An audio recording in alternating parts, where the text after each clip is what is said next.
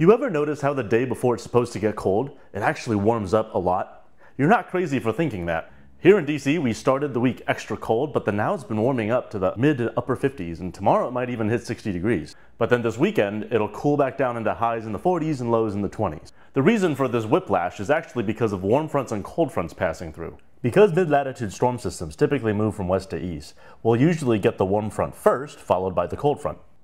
The warm front is literally the front edge of the warm air, and the cold front is literally the front edge of the cold air. So as the warm front passes us, we get this warm up, but then shortly after that, this cold front sweeps through, and then it cools down rapidly behind it.